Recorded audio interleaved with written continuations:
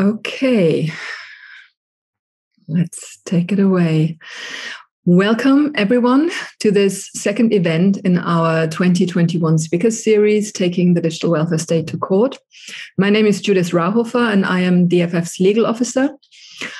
With me are my colleagues Jonathan McCulley, DFF's legal advisor, and our events officer, Jihan Jadran. Together, we'll work behind the scenes today to ensure that this webinar goes smoothly and is not plagued by any technical difficulties. To give you all a bit of background to the series itself, over the past 2 years, the protection and promotion of human rights in the context of the digital welfare state has been a major focus of DFF's work. We are particularly concerned that the increased use of digital technologies and automated decision-making systems in social security and welfare contexts violates human rights and exacerbates the over-policing and penalizing and exclusion of marginalizing communities and those who are in need of vital support. We've already discussed these issues at a number of our workshops, like, for instance, our litigating algorithm workshop in 2019. We've also held a number of one-on-one and group consultations with a range of organizations working on the topic. And based on these consultations, we've already produced a strategic document to inspire conversations on how strategic litigation can be used as part of a broader strategy to address the harms of the digital welfare state. You can find that strategic document and more information about our activities in this area on the DFF website. And my colleague Jonathan is also going to share the links in the chat. You will be able to see them there. We also continue to engage with a range of other organizations on this topic, including racial, social, and economic justice organizations as part of our ongoing Digital Rights for All project. Our objective here is to provide a space to the people most affected by harmful use of technologies, but who are often not the ones leading the advocacy, policy, or strategic litigation work. And we do this essentially to create a space that allows them to develop their own agenda. That's a process that our colleague Laurence Meyer, who leads on that project, has just summarized in a really interesting blog that I can actually just recommend to everybody as Nothing About Us Without Us. This year's speaker series seeks to complement that work by exploring a range of cases from different jurisdictions and relating to a range of different welfare state issues to show how strategic litigation can be used by and in collaboration with these communities to protect their digital and human rights. The topic of today's event is profiling algorithms safeguarding the unemployed in Poland, and it looks at an automated decision-making system that was introduced by the Polish Ministry of Labour and Social Policy in 2014, which profiled unemployed individuals based on their personal characteristics. The tool was then used to determine what kind of support those individuals would receive from the local labour offices. The system was successfully challenged by Polish digital rights NGO Panoptykon, with the result that in 2008, Poland's constitutional court ruled that the ministry's use of this profiling tool violated the Polish constitution. With us today are Dr. Jędrzej Niklas, a research associate at Cardiff University School of Journalism, Media and Culture and the Data Justice Lab, and Dr. Cengiz Barskanmaz, who is a postdoc at the Free University in Berlin and also a research associate at the Planck Institute for Social Anthropology, also in Berlin. Before rejoining academia, Jędrzej was a legal and policy specialist at Panoptykon, where he worked on policies relating to data protection, automated decision-making, surveillance of vulnerable groups, and so on. And that's, of course, also how he became involved in the case that we're going to hear about today. He now works with Lina Dencik at the Data Justice Project in Cardiff, where he explores the role of emerging digital technologies in the operations of state and public institutions and their social justice implications. He holds a PhD in international public law from the University of Warsaw and is the author of several journal articles and reports related to data-driven technologies, human rights, and political theory. Cengiz Barskanmaz is currently the operational manager of the research project Open Access in the Legal Sciences at the Free University of Berlin and also an associate of the Planck Institute for Social Anthropology. His research is primarily concerned with critical race theory, diversity and intersectionality, and digitalization. And he's the author of a book, Law and Racism, The Prohibition of Discrimination on the Basis of Race, in which he explores human rights protections against racial and ethnic discrimination. He is a co-founder of Critical Race Theory Europe, which is playing a key role in the development of a critical race theory network in the European region. And together with Kimberly Crenshaw, he organized the first symposium on critical race theory in Europe and Germany at the Humboldt University in Berlin in 2012. I will shortly be handing over to Cengiz as the moderator of this event, and he and Jędrzej will then spend about 30 minutes to talk about the background of the case and the lessons we can learn from it. And while they are talking, I would like to encourage all of our listeners to use the Q&A function to ask questions that you may have on the case. There is a Q&A tab that can be found at the bottom of the right of the screen to the right. We have about 20 minutes towards the end of the webinar to allow Jędrzej to answer as many of your questions as possible. So please do not wait necessarily until this is all over. Capture the question when you think of it and just add it to the Q&A, and we're basically just going to add it to the list. And on that note, and without further ado, Cengiz, Jędrzej, the floor is yours. Thank you very much, Judith. Thank you for this nice conversation. I am so delighted to have this conversation with my colleague Jędrzej, and I am totally inspired already while I was actually preparing my my function as moderation here. Jędrzej, I would like to start with a very basic question. Would you like to tell us just like the basic information, the context about the case? So what's the origin story of this case? How did it come about, and who was much more involved? And as you have answered this, I will maybe also continue with some other questions I have for you today. Please. Perfect. Let's start with the origin story, and thank you, DFF, for organizing this. It's a real pleasure to talk about this case that I think it's also not as well recognized as I think it should be.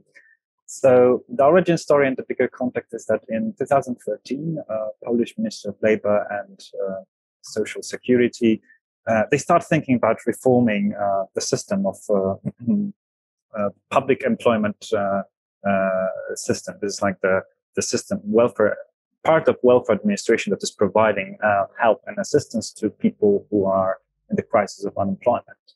This is like a big welfare institution in Poland. This is like almost 360 local job centers all over the country. They have a big budget. They are providing a lot of assistance.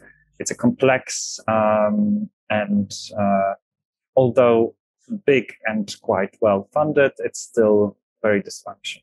And at some point, because also the resources, as in all welfare systems, are quite scarce, the government is deciding like, well, we need to divide those resources in a better way, and we need to have some kind of tools to do it. And that's why we are trying to introduce this profiling mechanisms. That, on the other hand, it's also being used in many different countries. We have also examples in Austria, in Portugal, in Spain. I think it's all over Europe. And for a long time, it was also a thing that was advocated, for example, by OECD and European Union. And in countries like Poland, and I think also Hungary, it's also like a Western-Eastern game, and thinking how we can jump into this modernization train with being more as West. So the reform is coming. They are trying to make a new law that is introducing this profiling. Basically, it's dividing profiling of unemployed people into 3 categories based on like 25 different data points. Each data point is assigned with a particular score from 1 to 12.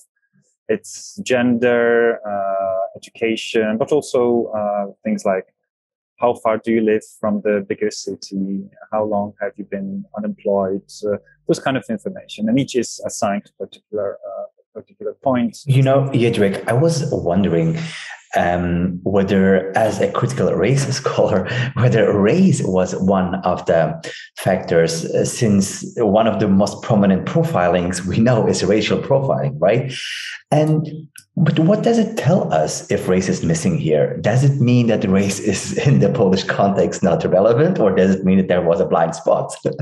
It's a very good question, and I will just give me a second, because I will You want to come back to this later? I will go to this question in just a second, because I want to just give you a context where we started working on this when I was working at Panoptica. Great. Because our organization was mostly focused on legislation and providing legal opinion to draft bills, and this is how we start looking. Start looking at this provision, and there were really interesting information and really interesting process going on. And one of the biggest back at then advocacy point was that profiling should be not based on sensitive data. And that's why, for example, like race, but also disability. For example, disability at some point it was erased from the idea to be included in the profiling system. Race was never a thing. I think they would not dare to add it, and I think this is a kind of also a very strange European approach to race, or even in this context, I think ethnicity. I heard discussions, because that was a thing in Polish context, that maybe not a race, but ethnicity, because like at that time there was also a kind of a big group of Chechenian migrants in Poland, and that was most of them they were unemployed, and it was an information for job centers probably to also to process. But at the end, in this profiling mechanism, it was not included. But I think it's also a very interesting idea. Also, when you compare this to the other questions, what is happening also in Eastern Europe and in exactly, Europe. Absolutely. But going back, maybe also so we started doing this kind of advocacy around this profiling mechanism, mostly based on the argument of transparency. That we saw that like the previous system of providing assistance to unemployed people, it was based on the very simple categories that were enlisted in the law. Like if you were a single mother, you were allowed to have this particular kind of assistance. If you were a person that is 50 plus, you were allowed to have a specific kind of assistance. But now they wanted to create more sophisticated mechanism to assess people, what kind of categories you are. And while they were saying it is more individualized. Jędrzej, just a technical issue. Would you be so nice and hold your mic a little bit closer to your... Yeah. Exactly. Perfect. Thank you. Yeah, I know the microphone is not perfect, but I hope you can still... But that's an excellent sound right now. Yeah, perfect. So, so the argument was that from the side of the government that they wanted to introduce more individualized system to provide this help to unemployed. But at the end, they were creating a very, I would say, rough categorization and dividing people into three big categories. The first one was that people like higher education, they know languages, so maybe they are now unemployed, but they don't need our help, which makes some sense from the perspective of the institution that do not have enough money to provide assistance to everybody. And by assistance, I mean not welfare benefits, but some sort of training, like state subsidized internship, something like that, some additional things that help you to get out from being unemployed. The second category, the biggest category, were the people that, well, they have some problems, but we can help them and we can fix their problems. And the third category was the people, like I would say, helpless. So they are, like, for example, single moms that are living in the smaller villages. So maybe we should not direct assistance to them. Maybe that's the social security branch of welfare state, but not us. But, it sounds pretty rational at the beginning, but at the end, when we were, and this is later stage of this case, and I prepared a diagram that this shows also our work and how this case evolved over many years of litigating, advocating, etc. So at the beginning, I'm still talking about the legislative process, because the system where we were trying to advocate, it was still a draft bill, but it came into force in 2014 as a part of this bigger reform, and this is how where things get really interesting, and how the whole big thing in our organization back then started. So First of all, like the first interactions we had with the Ministry of Labour was also that we wanted to get the questions that were asked during the profiling moment, I would say, because the profiling was that, if you are unemployed, you're going to the job center and you're being asked many different questions, and based on those questions, you're being assessed, I would say. Yeah. And just a quick question, Jędrzej. We are having questions from attendees, and I was also not quite sure about it. I want to make sure that I overheard something. To what extent was education a factor in the profiling, and was it much more a determining factor at all in the system? Would you like to elaborate more on that? Yeah, it was absolutely a factor in that, and definitely, like if you had better education, you receive different points than if you have lower education. But it completely makes sense, if you have there's education. It's a degree, I would say. Come close to class as a category? I would say, yes. On the other hand, Polish higher education system is quite, I would say, strange because, and it is also a case for most Eastern European countries, we have a very high level of people with higher education degrees, like really high, much higher than, for example, many Western countries, but it is also bad education, I would say. So it's not... Like the higher degree does not always say about your class. The kind of university you're going, it says much more. So it's rather formal. But on the other hand, also like gender was also an element of this assessment, which is quite tricky.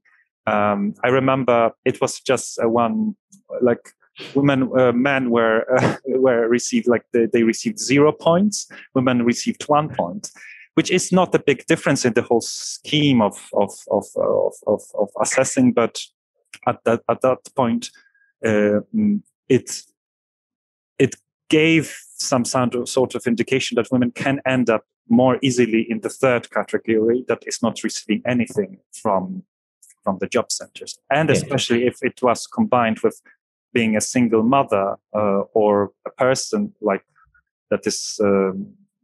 That is giving some sort of assistance to elderly parents, for example. That was a thing. So it was a gender issue at the end. Just to wrap up a little bit. Understanding that there is this profiling momentum where you have 3 profiles, and people who are the first profile were, the most successful profile, or the most second profile. It depends. So exactly. But what was the legal argument about? The ombudsman, the Polish ombudsman, made, I think, like a double track argument, correct? If I'm not, if I didn't misread the argument. So on the one hand, they're actually attacking the profiling as being unconstitutional, and on the other hand, that the delegation of powers would be actually unconstitutional. Can you elaborate more on that, and maybe also tell us what the court actually found? Yeah, I would just give one small map of also what we have done in this case, because at some point we were asking, for example, using freedom of information requests, the question that we're asking in profiling, that was one case, and we received them from the Ministry of Labour. The second FOIA request was about the scores that were assigned to particular answers during the profiling moment, let's say, let's call it like that. And then that's something that we haven't received at the beginning, but we went to the court. That was in 2015, I guess, and the ruling was in 2016. So it was one first litigation, and that was the argument that Panoptykon and other activists were saying, and this was related about transparency of this whole mechanism. But then you have to understand that in Polish system, NGOs cannot easily go to the Constitutional Court. But who can is the Human Rights Commissioner or the Ombudsman. And we twice approached Ombudsman to, first of all, provide some arguments to them. And they are, at least on our side, the arguments were really it was a lot of that, I would say. The first one was about transparency of the system. The second was very formal, I would say, because in Polish legal system, there are two kinds of laws or bills. The first one are bills that are accepted by the parliament. Yes. So they are called like the bills, like the proper bills. And the second are regulations that are issued by the ministries and governments. So this is like an executive, like I would say. Exactly. And most of those things are just to provide some, specificity or technical aspects that are specifying the legal bill. And in this case, that was the most important thing. Was at the end, I would say then that this is what the Constitutional Court said, that the things that are in the Executive Act that was issued by the government and the Ministry of Labour should be in the bill, because in the Polish Constitution, any kind of provisions that are limiting right to data protection, privacy, should be in the bill that is accepted by the parliament and not by the regulation. And that was one of the most fundamental arguments. It is very formal, I would say, and there is nothing incident about that. But that was something that we could work with. That was the second argument. But other arguments also were related to the discrimination, because at the end we received those scores and we saw that women are assessed different than men, first. Mm-hmm.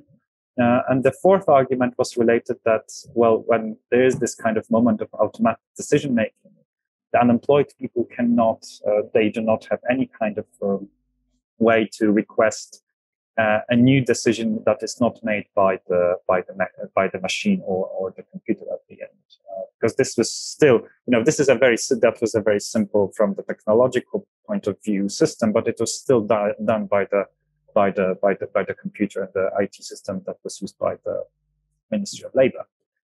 So we, approaching those arguments, with those arguments, we went to Human Rights Commissioner twice, and at the end, in 2016, I guess, he used those two arguments. The formal one, the difference between the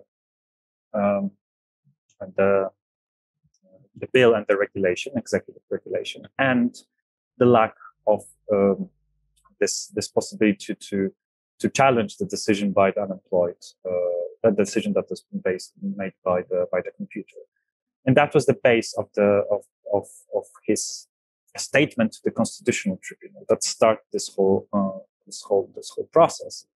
That took 2 years to finish. Constitutional Tribunal for 2 years was debating or proceeding, I would say. Sorry. And sorry, I would just take some more. Yeah, please. And maybe on this occasion, I would appreciate if you exactly. Yeah. Sorry, I'm using my hands a lot, and yeah, I know. Sorry for no. Please do. And yeah. So sorry. Okay. Can you also tell us what the litigation has achieved so far, and so where are we today? And when you look back to what happened, and I mean, because the tribunal, the Constitutional Tribunal, is partially struck down. As far as I am not misinformed, the new regulation abandoned the profiling, although the the Tribunal did not actually find that unconstitutional. I think that's a very nice side effect. Because in the beginning, when I was reading, by the way, is there an English translation of the court decision? I think there is a summary that I'm not sure if we can share it on chat. Maybe we can share it later. Exactly. Mm-hmm. Share it on later. It is exactly what you said, because the Constitutional Tribunal just said that, based on those two arguments, first of all, it said that there is nothing unconstitutional in this machine, in those machines making those decisions, because in the Polish administrative law, you still can challenge this kind of decision. Maybe not decision made by a machine, but at the end, the decision of, for example, of you not receiving some sort of assistance. That's exactly. And profiling was just one of the factors, right? And that's it was not determining, right? It was not determining, however. Exactly, of course. It is very interesting because also at some point we received, we did like a lot as a panopticon. We did a big, I would say, a research that took a couple of months to understand how this system works in practice. And what we saw in data was that, well, it was not determining at the end. The machines were not determined, but well, they did actually, and nobody was challenging on the side of the street work because, like the street level bureaucrats, they were not challenging what the computer was saying, at least at the beginning. So the Constitutional Court said that, well, that part is not like you can still challenge this in some way, but from the formal perspective, so this difference between the law, like the bill and the regulation, that's something. So it is a very conservative decision, I would say. There is nothing precedent about that. But at the end, and it is also it is also a thing that I think it's very interesting that also showed that those litigations are not always like the silver bullets. There are more things happening. And for example, here, what was absolutely also important was that at some point, we have this institution that is called Supreme Audit Office. That it's a very strong institution in Polish system and in many Eastern European countries. They did a inspection of this profiling mechanism, and it said that, well, it is not working, it's bad, and it's like not effective in providing the assistance that Ministry of Labor should provide. So this audit, the Constitutional Tribunal decision, like they basically create a momentum to change the law, and the Ministry of Labor was saying, well, so maybe after those years that we have been trying to use it, we will change it completely and we will abandon the system because it's not working from many different perspectives and using many different arguments.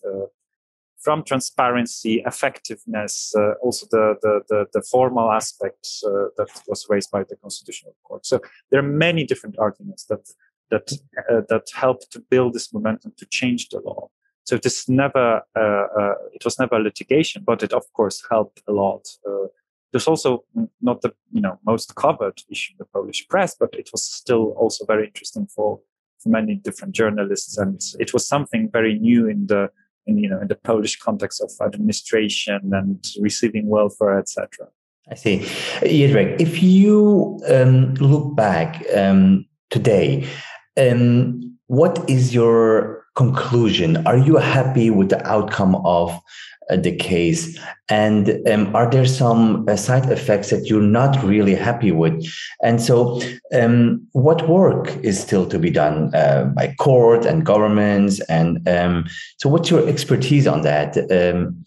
Yeah, absolutely. I think Did you face some ethical issues as well? Yeah, that's a very good question. I think that's because the outcomes of this mechanism, and I think I forgot also about one important thing, especially in the work that we have been doing at Panopticon, that it was the first time that we have been receiving so many letters, emails from people telling their stories. Because when profiling mechanism was in force, there was a lot of drama about that. Like drama, I mean like the proper dramatic events for many people, like they were not receiving the assistance they were expected to receive. And, when you're a single mom or you're like, for example, this issue with the subsidized internship at companies, that was something that held a lot of people, and suddenly they are not allowed to get it. So we are receiving those letters, we are receiving telephones, we are receiving emails. And that was the first time as a digital rights organization that we are having those kind of, I would say, victims. And that's a very important element of this whole job. And also that gave me personally also a lot of strength, to do it for so many years. I was very emotional about that at this time. But what is, I think, very interesting in the sense that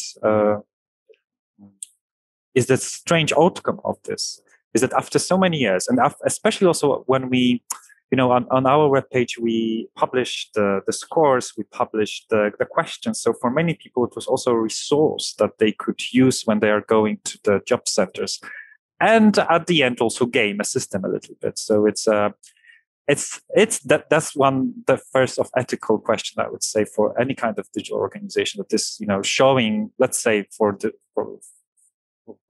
terms of this conversation, an algorithm, but of course this is not an algorithm or code. It's rather how to use the system in your own games at some point.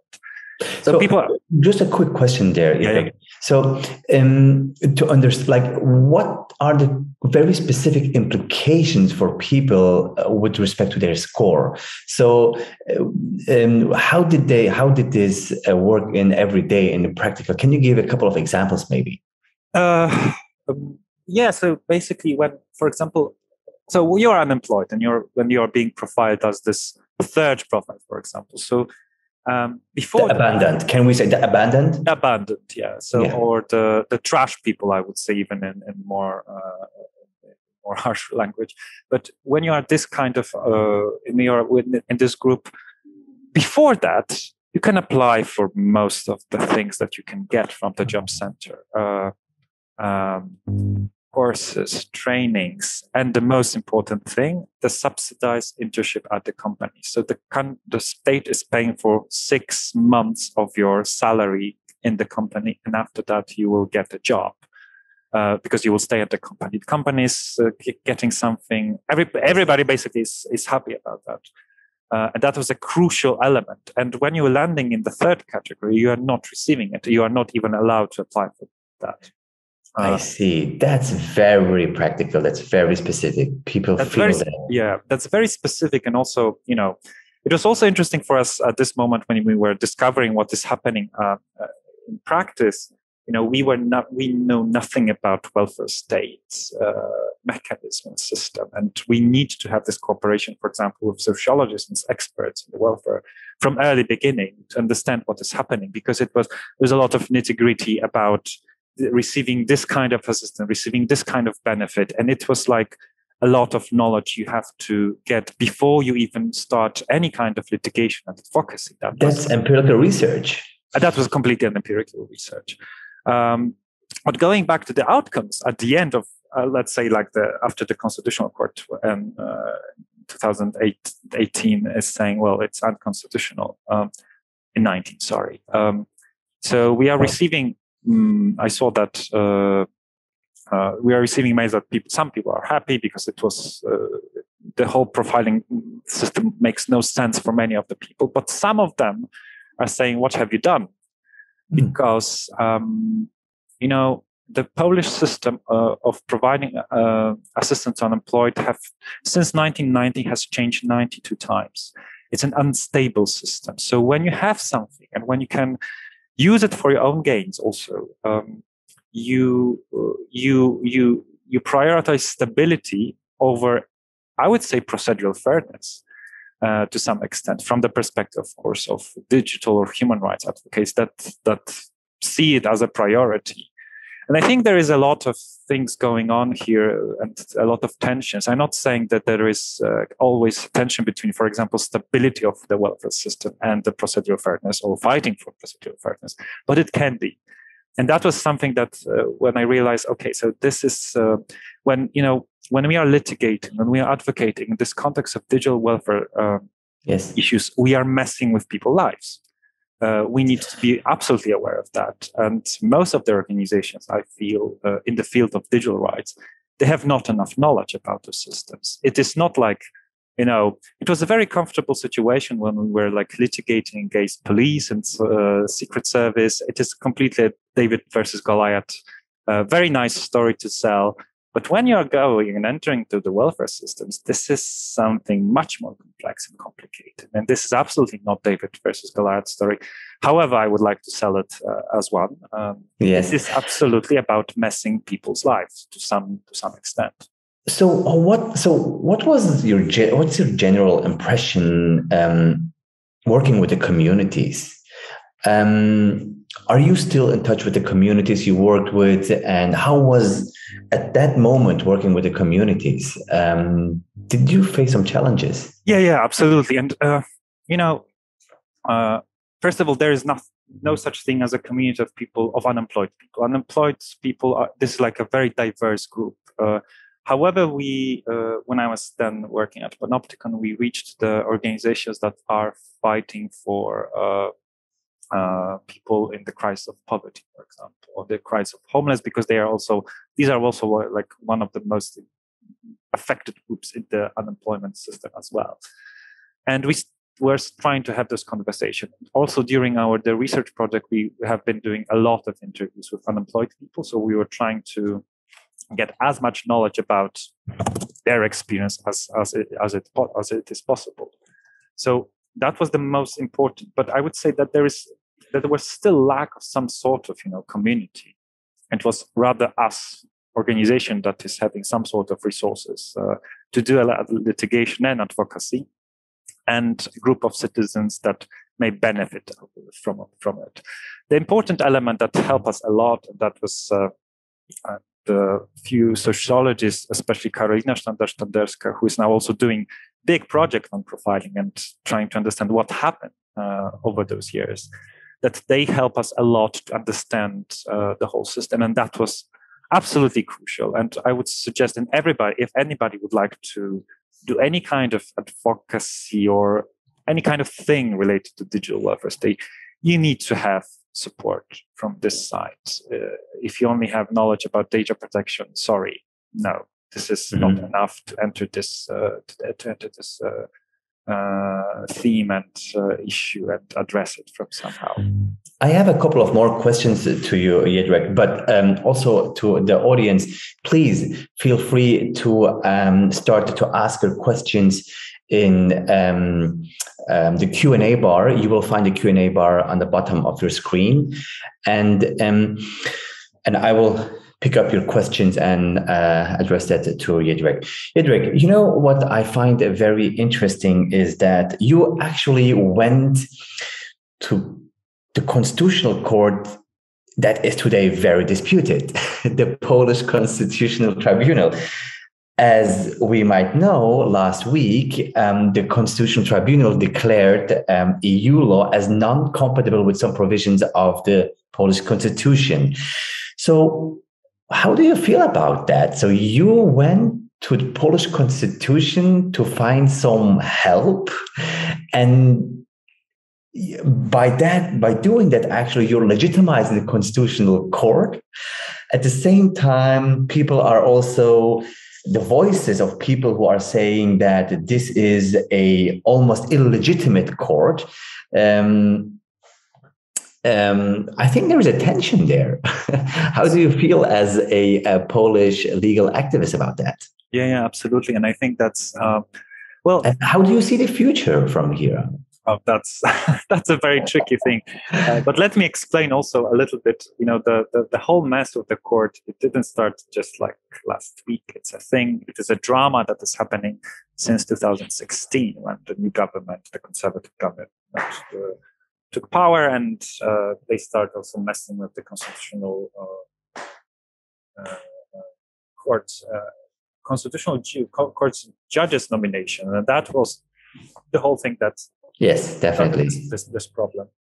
And now basically, as I was saying, that we challenge this law indirectly, because through the Human Rights Commission office to the Constitutional Court. And now what I know from the Human Rights Commission office is that, well, they are not challenging, they are not addressing bills to the Constitutional Court because they see it illegitimate. So I think now this way of challenging law in Poland does not exist.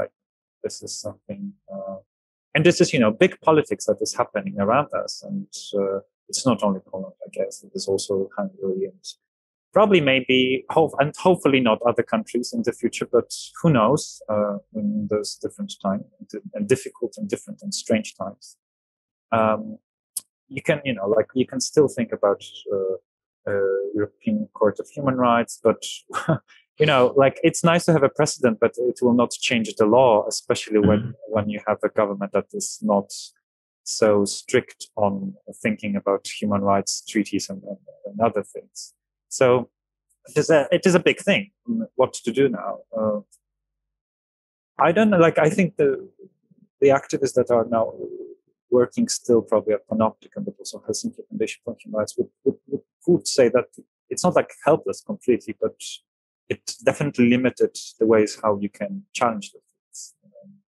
And you need to be more creative, probably more grassroots campaigns and those kind of activities. And exactly, you know exactly, Idrik. I would also add that, and sometimes even losing a case might have helped advance the case more than actually winning it. It all depends how actually you constitute or you go forward to the strategic litigation.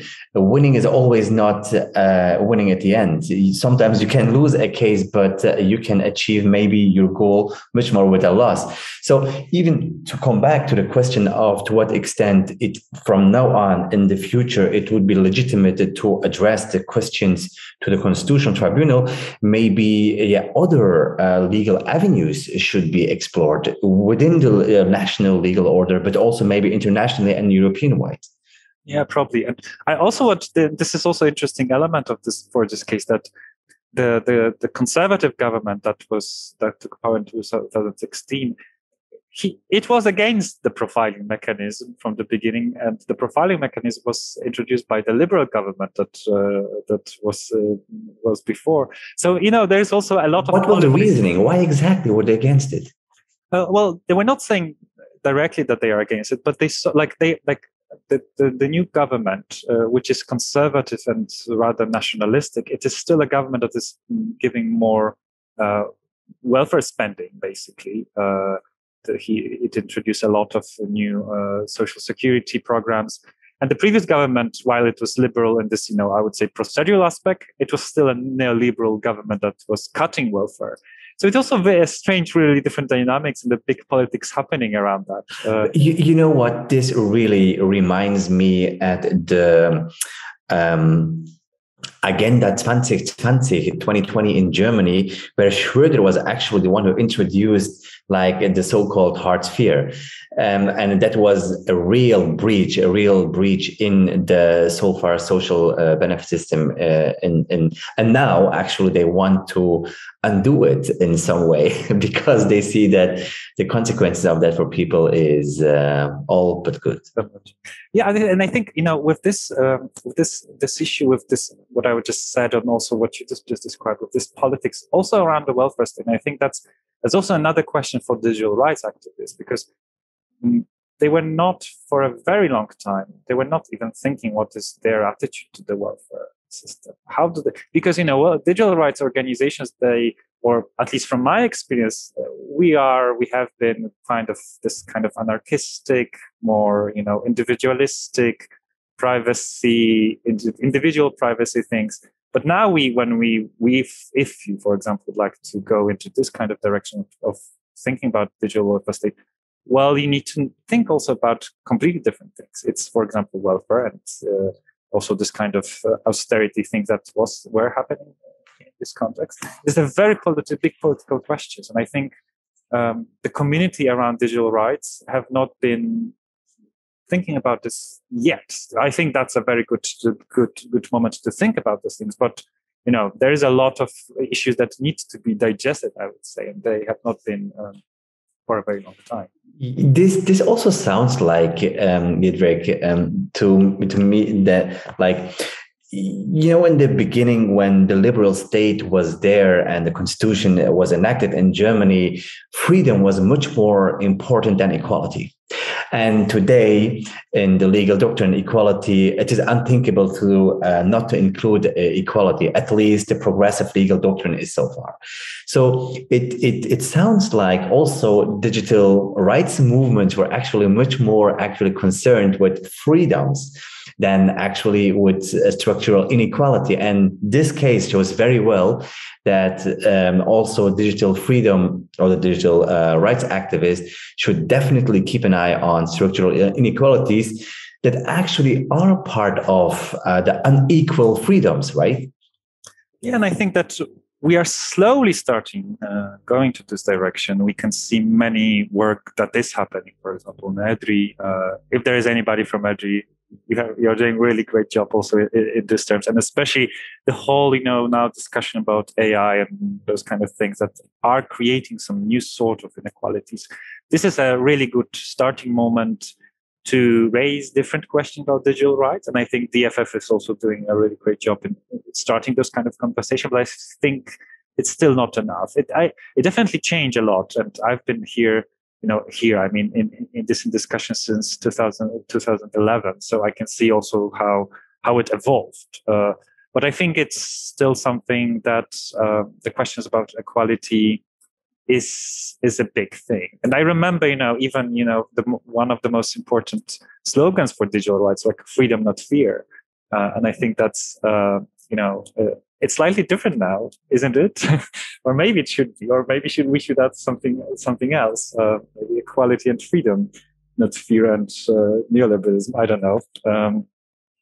So, then I think it's very important to what extent people are aware of these systems, like their public awareness, because it of course, definitely, whenever algorithms are at work, it doesn't feel like that discriminating when a public officer is discriminating against you because of your race, gender, or ethnicity, or your disability.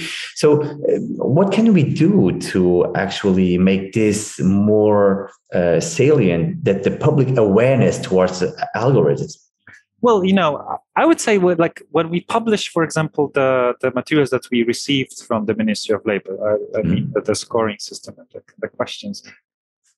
People, first of all, that was our webpage went down when it was published because so many people were interested in that. So it's not that people do not see those things working. They know if those things happen, especially, in such things as welfare system, if their life depends on it. Of course, it's completely different element if those things are, just part of the bigger decision-making systems. And here, I really don't know what to do. It's like just raising awareness as we have been doing for many years. But is it effective? I don't know. But the things when you can really connect it to the real life struggles, this is something that people are very interested. They want to know more. Also, they need resources to help them.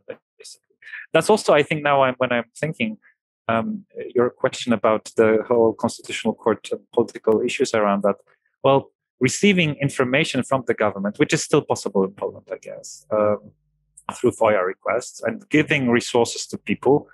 Well, you don't need to go to constitutional courts to help people from the ground, basically, and giving them some sort of tools that, in this, for example, case, or those type of case can help a lot. I would say. However, it raises ethical questions of gaming the system or whatever. This is something that helps in their life struggles with the algorithmic system or semi-algorithmic system. There is also a question with respect to the technology. So the question is: could technology or data play a positive role? For building mutual support mechanism for people? Well, definitely, because I think, from the 70s, data processing systems in the context of European welfare system, this is the core of them. So they are helping because, the whole systems, they are based on data and processing data. There is no welfare system without processing information. Maybe you can think about some kind of universal basic income that everybody's at some point receiving the amount of money, but data is building welfare systems. So it is already happening. Of course, we can see some new kind of AI system. And on the other hand, I haven't seen, because I'm following, of course, those developments with AI in the particular welfare administration aspect. I haven't seen such anything like very perfect example of very good thing. Maybe they are some, and they are not highlighted. I would like to see that. But we need to be very aware that computer and data systems are already partners, and they are helping us a lot. That's something that I would really like to stress. And one more question, Idrik. I know we're talking almost 1 hour, and you must be also you're talking very concentrated, and it is, I can imagine, also tiring. But this is a tough question, I think. What was the role of the right to social security in this litigation? So we're talking about effective remedy, about non-discrimination, about transparency, but what role, if any, did the right to social security play in legal, policy, and social discourse on the profiling tool? Unfortunately, I would say none. I've been trying to use the European Social Charter argument, this advocacy thing, because, for example, under the right to work, there are also provisions related to transparency of the unemployment mechanism systems, either computerized or not. Unfortunately, the status of social rights, first of all, in Polish constitution, we have the chapter about social rights. So we slightly can use it, but they are not. It's not as a strong framework as, for example, rights of privacy. Unfortunately, the European Social Charter is a very weak treaty, unfortunately, as well. So it is very hard. I didn't understand. The European Social Charter was? It's a very weak legal instrument. Yeah. If you don't know, this is like the treaty that was introduced in 1960s. It's basically a list of social rights in Europe. Most of the European countries are sign it. They sign it, but does not give a lot of space to advocate, or maybe advocate, yes, but litigate not so much. So unfortunately, on the other hand, it's a difference between rights to social security and, I would say, equal redistribution, because that was more, in this sense, that was some sort of more political argument. And for example, it was raised by some trade unions that were trying to also advocate against this profiling mechanism.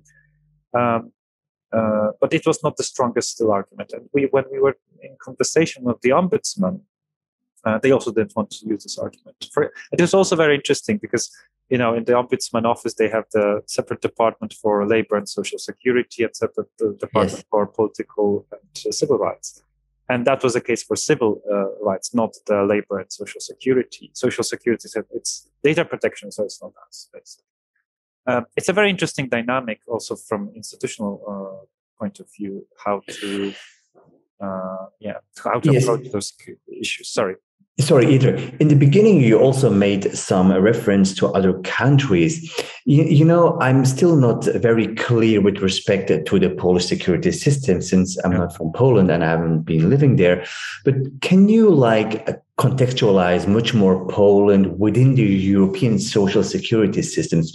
How would you see Poland as from a social security perspective? The German and some other Western European countries are the only countries I know of. Where would you locate the social security system of Poland within the European context? Yeah, I think it's also it evolved over the years. When we started and when the reform and the profiling mechanism was introduced, it was still, I would say, post-socialist social security system. However, that went through kind of neoliberal reforms during the 90s. That it was tough times, a lot of cuts, neoliberals in power. So it was not great. And 2011, just after also the crisis. However, we didn't have a huge unemployment. Unemployment was still quite huge, but the benefits are very low. Also, I was unemployed back then, and I used Job Center. It is not a nice place to go. Really, it's a tough institution. Nobody has any kind of time. It was not a place that you wanted to be part of. Things have changed, fortunately or unfortunately, probably fortunately, especially with this nationalistic government. I would say the provisions are much more generous in this matter. So we have those kind of benefits that are also interesting from the computer side.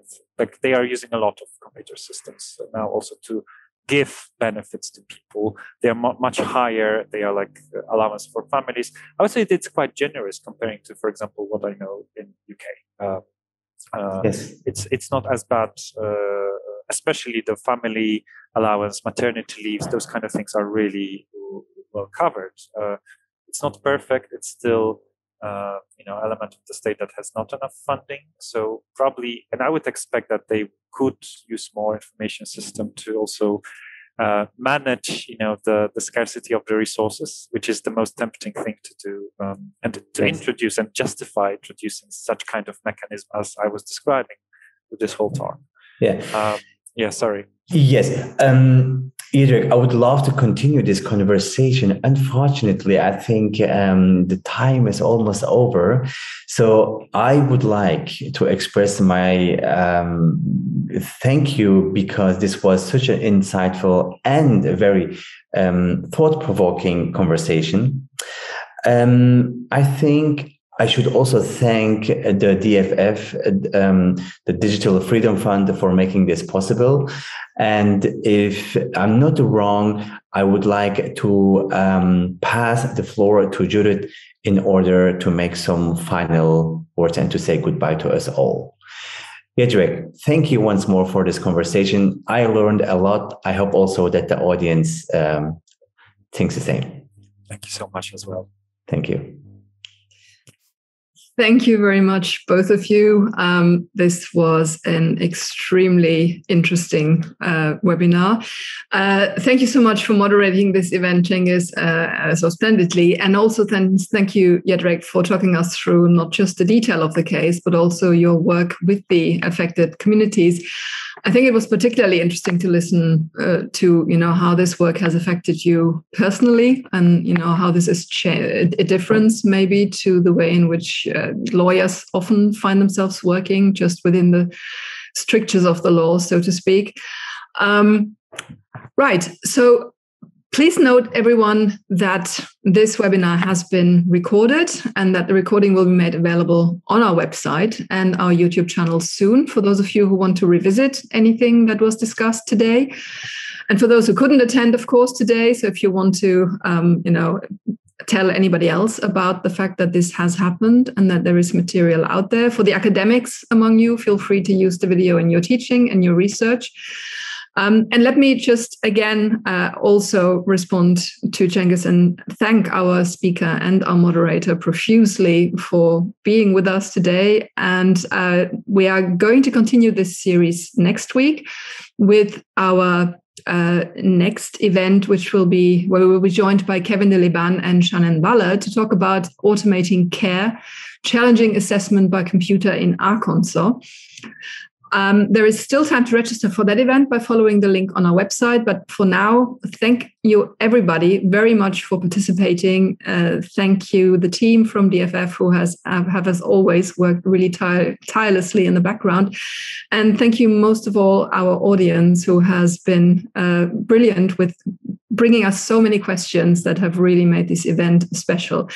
So thanks, everyone. And I hope that you enjoyed the discussions, and it is now safe to leave. Thank you. Bye.